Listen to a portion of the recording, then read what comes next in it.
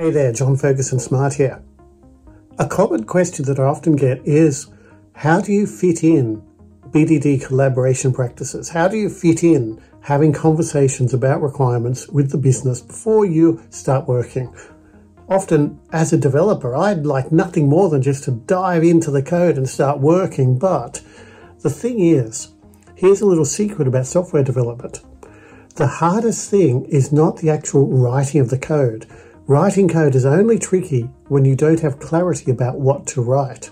That's when you write more code than you need. That's when you build more stuff than you need. That's where you spend a lot of time reworking and fixing things that you didn't understand initially, simply because you didn't take the time to get clarity around what you need to do. Now, Agile is a balance. Agile is all about getting clarity when you need to get clarity, but not falling into the trap of thinking you can understand everything up front without actually trying it out. You've got to have fast feedback cycles. You've got to be able to build something and see whether it works and get feedback from the customer.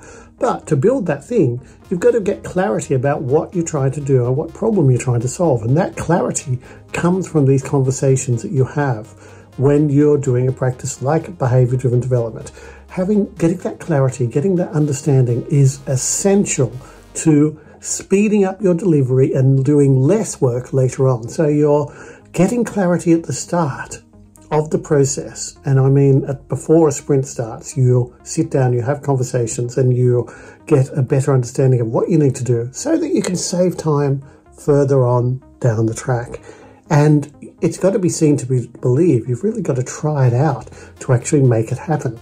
So what I would suggest to do is, if you're getting started with BDD, if you're getting started with these, even Agile, try these practices on a single story at the start.